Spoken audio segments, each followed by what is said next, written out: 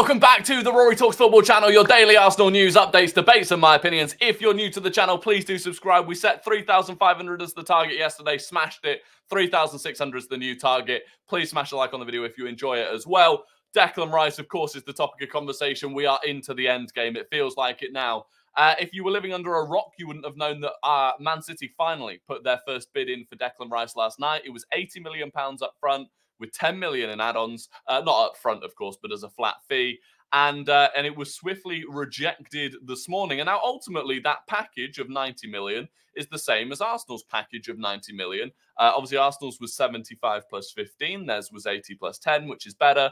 Their add-ons are probably more achievable. But it sounds like, actually, the structure of payments wasn't all that dissimilar from Arsenal's. And ultimately, West Ham were not particularly impressed by it. So Fabrizio Romano this morning said West Ham have rejected Man City's proposal for Declan Rice as they know Arsenal will bid again for more than £90 million total package. The plan has been clear for days. More to follow as the Arsenal third bid is expected soon. Man City remain in the race. And of course, as soon as Arsenal have made a third bid, I'll update you on this channel. So subscribe for that. Ornstein. West Ham have turned down Man City offer for Declan Rice. Man City made a formal proposal last night worth 80 million plus 10 million in add-ons. West Ham unimpressed and quickly rejected it. Arsenal have seen two bids rebuffed, but remain determined to sign the 24-year-old.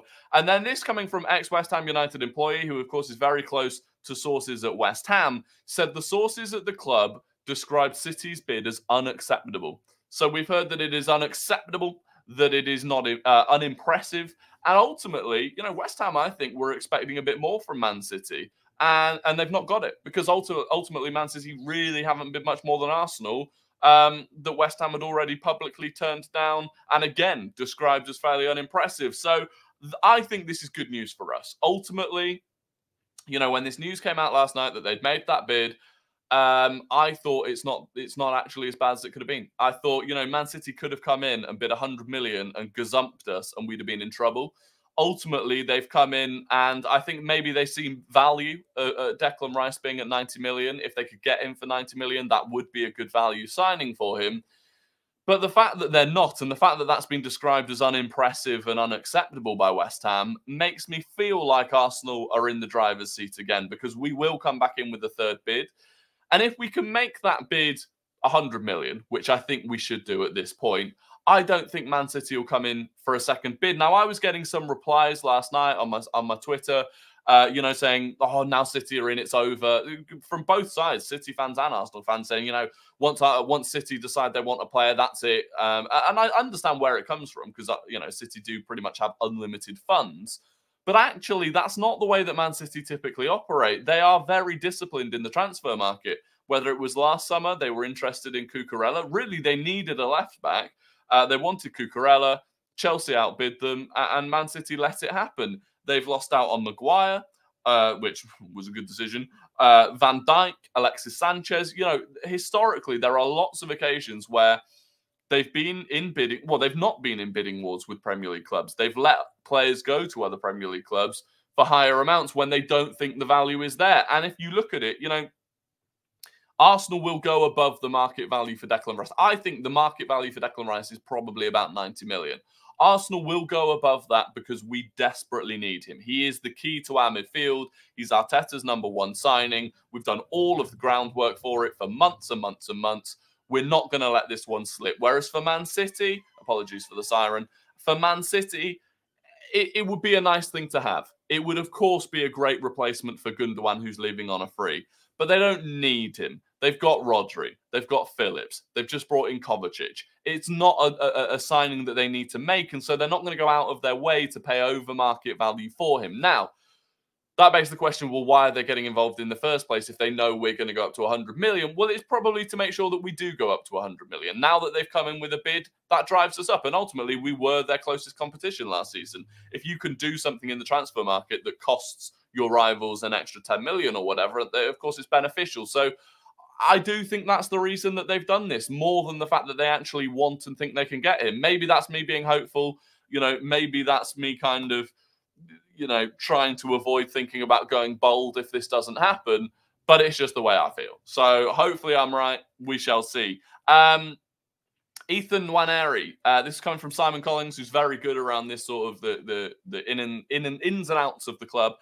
Chelsea and Man City are fighting to sign Arsenal youngster Ethan Nwaneri.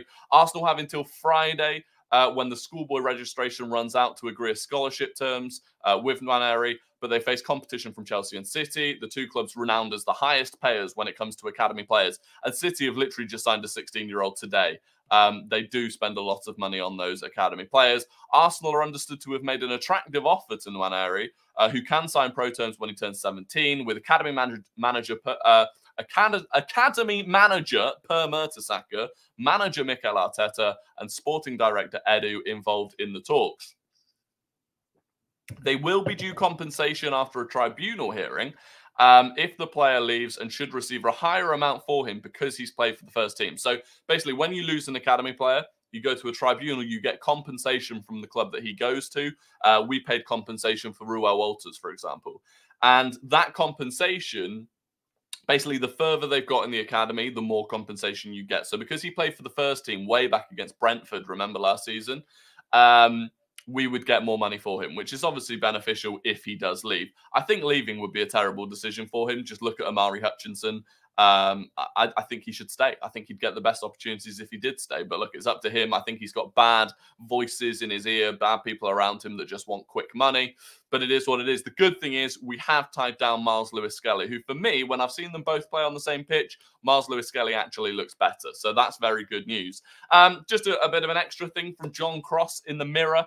Arteta wants to transform his midfield this summer, with Rice and Havertz at the heart of his plans to try and build on their progress last season. That hard sell is the reason Havertz and Rice have wanted to come, because Arteta is a good salesman who's able to convince the players that they can chase down City in the long run.